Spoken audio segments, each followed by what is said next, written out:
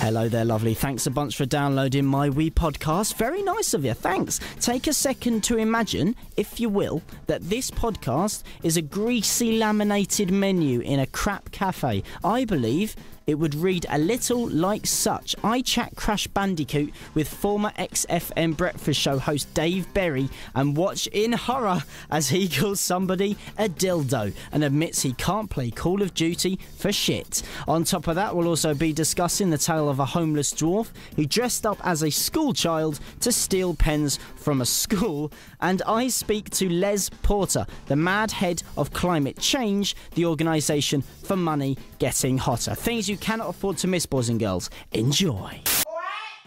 I am joined on the phone now by Alan Kemp from the organisation Climate Change. Is that correct? My name is actually Leslie Porter, but my friend calls me Les. So. Don't worry, let's move on. But you are from the organisation Climate Change. Is that right? Yes, that's accurate. Okay, good. So could you explain what it is that climate change do? Because the emphasis isn't on climate, it's on change, isn't it? Yes, of course. Well, yeah. Climate Change is an organisation set up by oneself and my good friend Philip. How good of a friend? Well, he's all right. Depends if he's had a bourbon or not. What, whiskey? Biscuit. So we set up the group to monitor a situation that we are very, very concerned about. That seems to be getting no attention whatsoever by, from the mainstream press. And what is that exactly? The two of us are very, very concerned indeed. But we're very worried that money is getting hotter. Money's getting hotter? Yes, specifically coins. Could you expand on that at all, or? No. Yeah, if that's okay. Well, yes, I suppose I'll say my lunch later then, shall I? Shall I? Yeah. Right, well, just the other day I was in, I suppose I can't say on the radio, can I? Stupid modern world, honestly. There I was in a generic supermarket purchasing £9 worth of tasty breakfast treats. Now, there I was offering a £10 note. A tenner, I think you children are calling them. I don't know. And when the clerk handed me my £1 coin in change, the coin in question was absurdly hot. I mean, really quite uncomfortable. I mean, it didn't burn, but it certainly wasn't very nice. Not nice at all. It didn't burn? Of course not. It's not that hot. That's an absurd notion. How hot was it then? Well, enough to make the palm of my hand sweat. I mean, listen to this. Just listen. I'm going to clap the affected hand. Now, this is just a singular hand clap. Now, silence would be appreciated. Okay. Could we practice the silence? Is that good? Okay, that was good. Yeah. Okay, now just listen to how clammy this is. Far, far too clammy. Oh, that is warm, isn't it?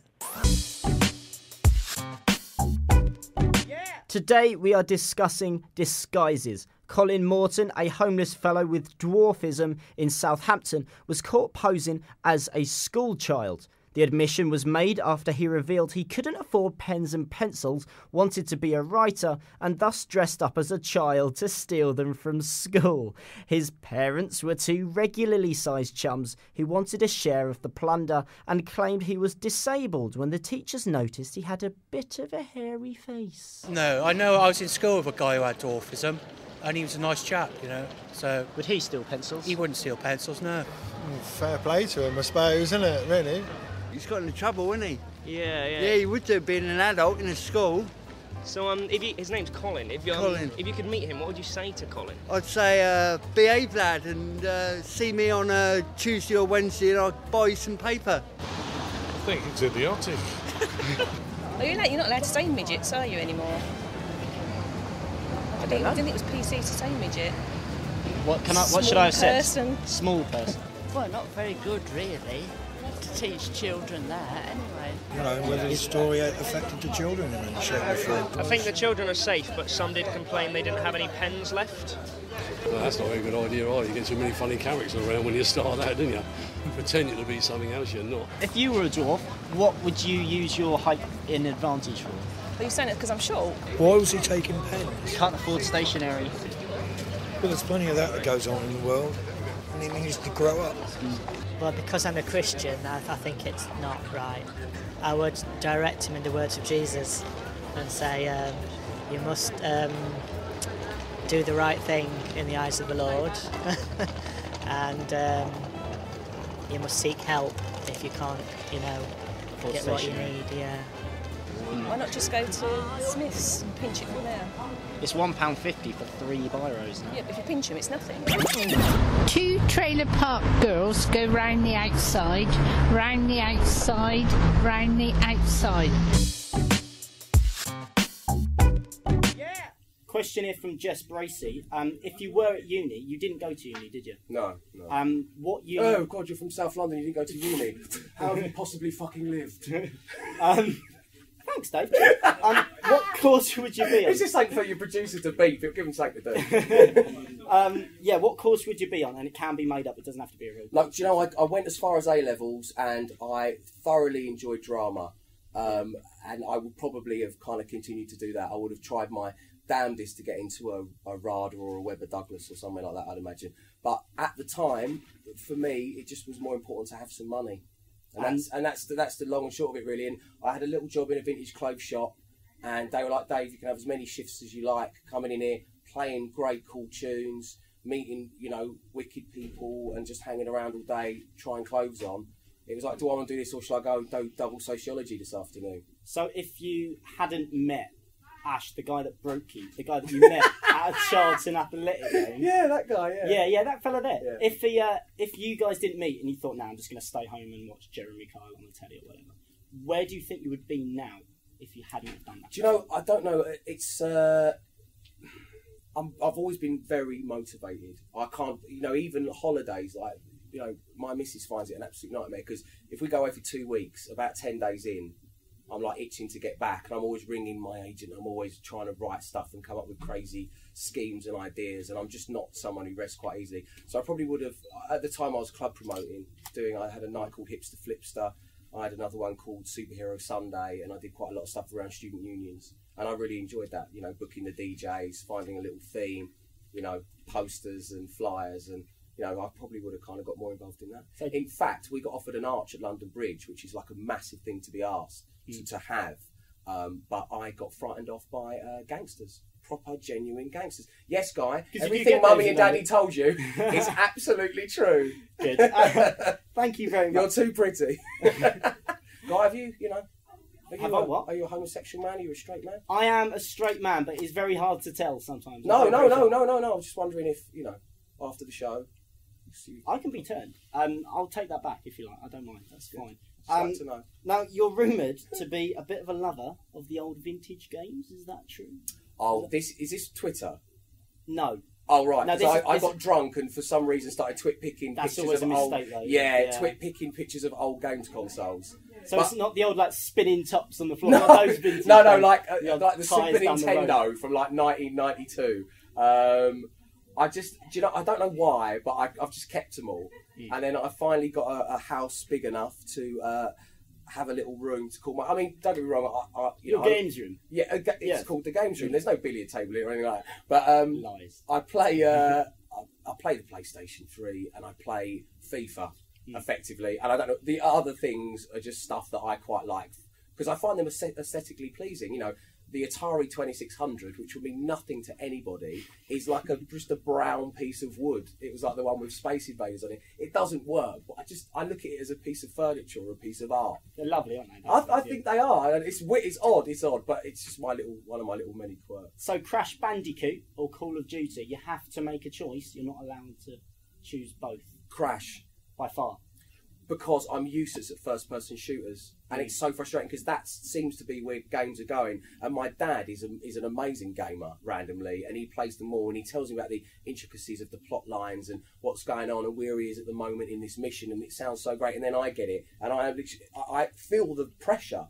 Like if there's something coming towards me, and it's kind of the crosshairs is going everywhere, and I go, just please shoot him, Dave. I am still joined here by Alan Kemp from Climate Change. Les Porter. My name is Les Porter. We've been over this. Please do try to get it right. That's what I said.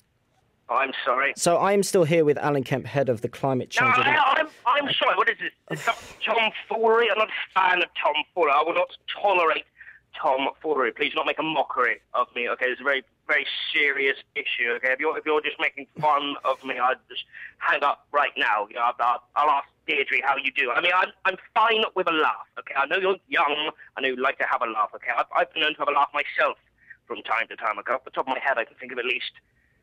There was a time me and Philip ordered skirting boards, sent them to a different house.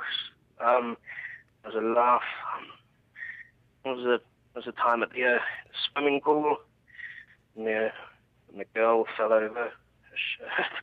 There was the music. Yeah, it does sound amusing. Yeah. And that duck.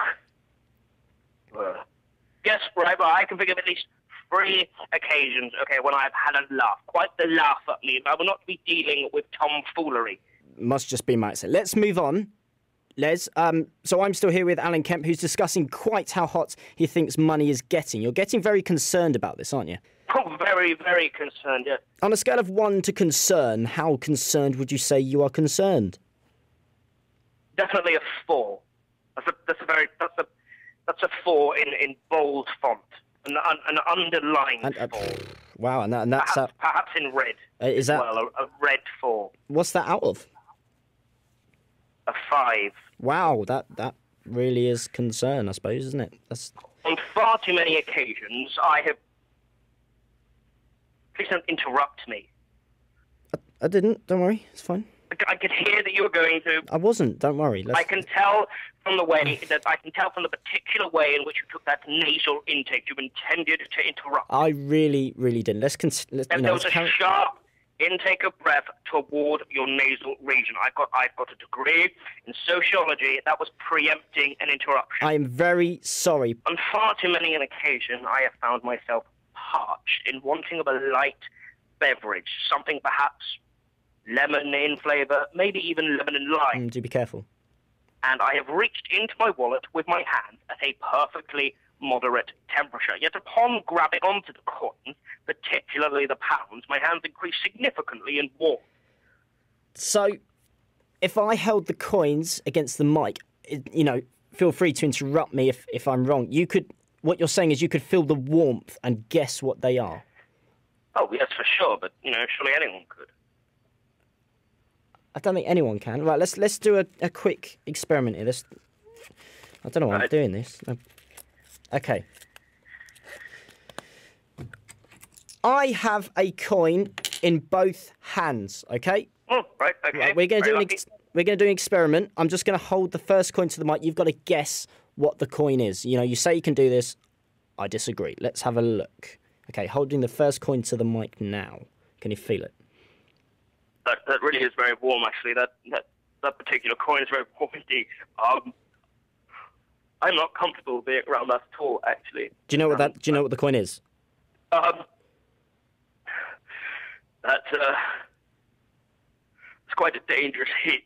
Most certainly a pound. Oh, incredible, amazing. Are you sure you're not in front of a computer? No, sorry. Could you is there any chance you could bring that to the microphone again? It's just bring it back to the mic. Yeah, just bring the point back to the mic. Yeah, certainly, yeah. Okay, here we go. Oh, okay. Well, now this is a very warm coin. The newer, the warmer. That's what we're saying. That's the issue that Philip and I are trying to spread. Is that global warming is affecting newer coins. Now, this is very warm indeed. So I'm putting the origin of this coin somewhere between the 90s and the noughties. hang on, you're saying you can guess the year as well as what coin it is? Could you turn the coin? Wouldn't that? Yeah, go for it. Okay, go. Oh, wow, significant increase in warmth on a turn. That's a 97. Les Porter, thank you very much for coming on. This is the Guy Larsen Show. Thank you, Les. Goodbye.